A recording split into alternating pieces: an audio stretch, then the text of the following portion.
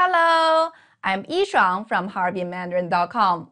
In this lesson, we're going to learn the tone change rules for yi. In my previous lesson, we learned the tone change rules for bu. If you haven't seen that lesson yet, please watch it first. The default tone for yi, the number 1, is the first tone, the high level tone.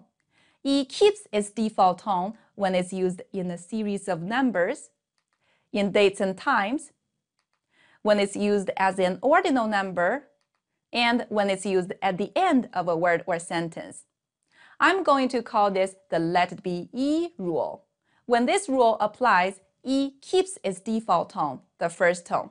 Let's look at some examples. The let it be yi rule applies when yi is used in a series of numbers. For example, 1, 2, 3 in Chinese is 1, 2, 3.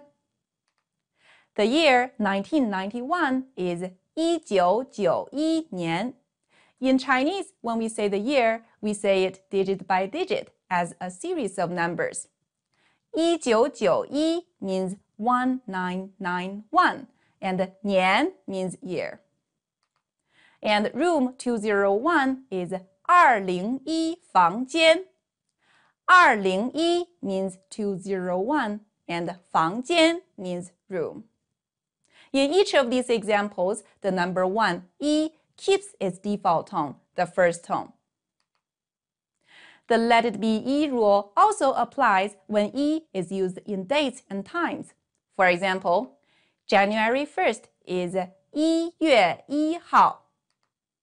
3:01 is 3:01, and 1 o'clock is 1点. The let it be yi rule also applies when yi is used as an ordinal number. Ordinal numbers give the order of things rather than the amount of things. For example, first, second, and third are ordinal numbers. When yi is used as an ordinal number, it means first. The most common way to make ordinal numbers in Chinese is by putting di in front of the number. For example, 第一 means first. 第一次, the first time, and 第一课, the first lesson. Sometimes yi by itself has the meaning first. For example, with dates, when you say 1月, it means the first month, January, not 1 month. And 1号 refers to the first day, not 1 day.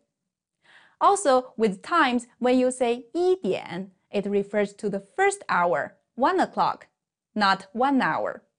This is the reason why dates and times are part of the let it be yi rule. They are actually using yi as an ordinal number. There are other cases in Chinese where yi means first. In those cases, yi will follow the let it be yi rule and keep its default tone. Finally, the let it be yi rule applies when yi is used at the end of a word or sentence. For example, the word 唯一, which means so or only. The phrase 以防万一, which means just in case. And the sentence 他心口不一, which literally means his heart and mouth do not agree. In other words, he is not saying what he thinks. Okay, let's try applying the let it be yi rule to some Chinese words and phrases to see if yi should keep its default tone. 10月1号 means October 1st. Does the let it be yi rule apply? 10月1号 is a date, so it follows the let it be yi rule. Yi should keep its default tone, the first tone. 10月1号, October 1st. 2011年 means the year 2011. 2011 is a series of numbers, so it follows the let it be yi rule. Yi should keep its default tone, the first tone. 2011年, the year 2011.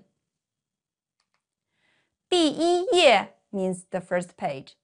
Here, yi is used as an ordinal number, meaning first. So it follows the let it be yi rule. Yi should keep its default tone, the first tone. 第一页, the first page. 一些 means some. Here, 一 appears at the beginning of the word 一些. It's not a series of numbers, a date or time, or an ordinal number, and it's not at the end of a word or sentence. So the let it be 一 rule does not apply.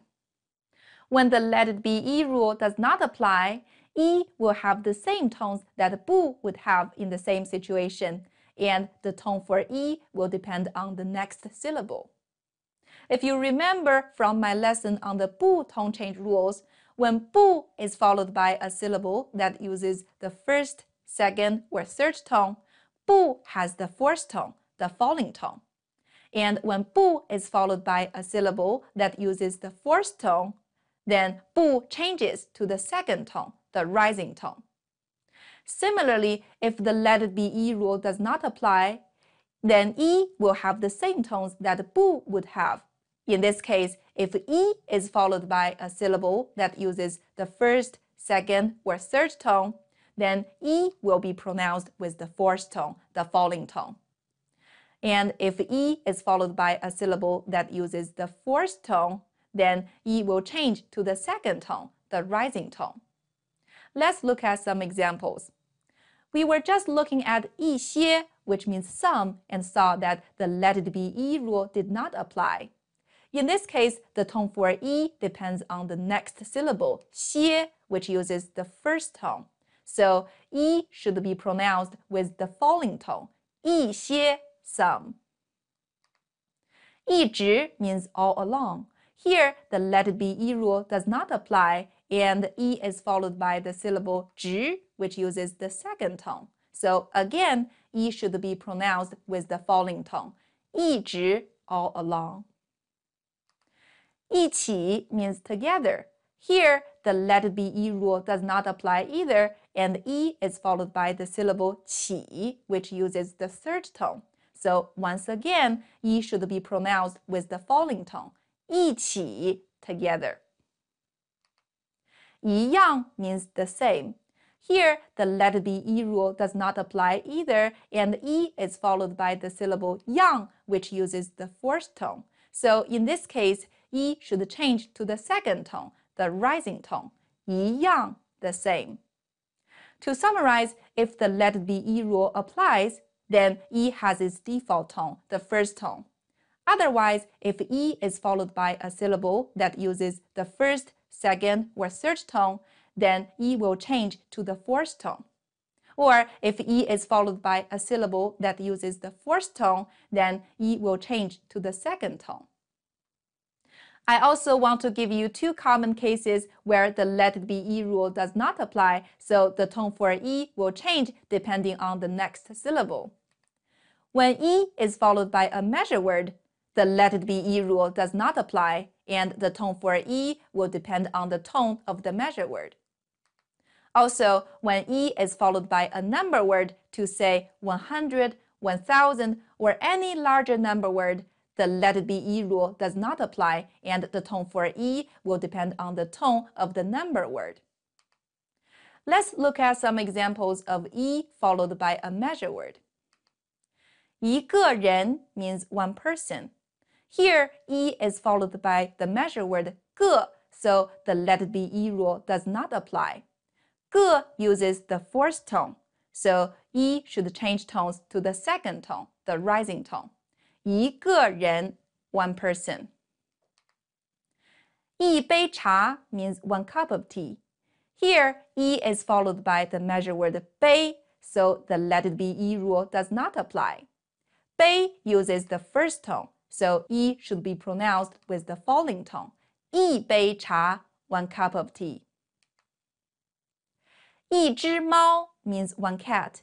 Here, 一 is followed by the measure word 只, so the let it be 一 rule does not apply. 只 uses the first tone, so 一 should be pronounced with the falling tone. 一只猫, one cat. Now, let's look at some examples of 一 followed by a number word.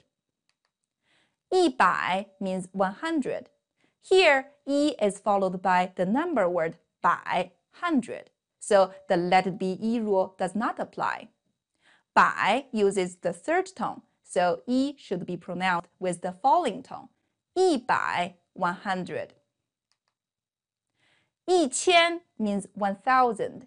Here, E is followed by the number word 10,000, so the let it be E rule does not apply.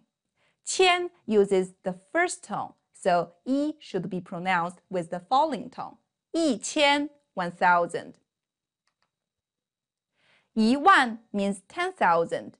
Here, E is followed by the number word 1, 10,000. So the let it be E rule does not apply. 1 uses the fourth tone, so E should change to the second tone, the rising tone. 1,000, 10,000. Okay, let's have a quiz. I don't want to give away the tones, so instead of saying the Chinese phrase, I'm just going to ask you what tone E should have. In the phrase that means 1 chicken, does the let it be E rule apply? What tone should E have? Correct.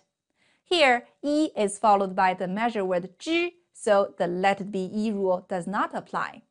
知 uses the first tone, so E should be pronounced with the falling tone. 一只鸡, 1 chicken. In the phrase that means 1 teacher, does the let it be E rule apply? What tone should E have? That's right. Here, E is followed by the measure word 个, so the let it be E rule does not apply. 个 uses the falling tone, so E should change to the second tone, the rising tone. 一个老师, 1 teacher. In the phrase that means a little bit, does the let it be E rule apply? What tone should E have? Correct. Here, the let it be E rule does not apply, and E is followed by the syllable 点儿, which uses the third tone. So E should be pronounced with the falling tone. 一点儿, a little bit. In the phrase that means May 1st, does the let it be E rule apply? What tone should E have? Exactly. 5月1号 is a date, so it follows the let it be E rule. E should keep its default tone, the first tone. 5月1号, May 1st. In the phrase that means 101, does the let it be E rule apply? What tone should E have? Exactly. 1:01 is a time, so it follows the let it be E rule. E should keep its default tone, the first tone. 1:01, 101. Great job! There is one other common situation where E changes tones. If you duplicate a verb and put E between them, it indicates that the action of the verb is done briefly and can also be used to suggest that someone gives something a try. For example, the verb 看 means to look. 看一看 means have a quick look. When using E between a duplicated verb, the whole phrase is said fairly quickly. And to make it easier to say, E changes tones to the neutral tone.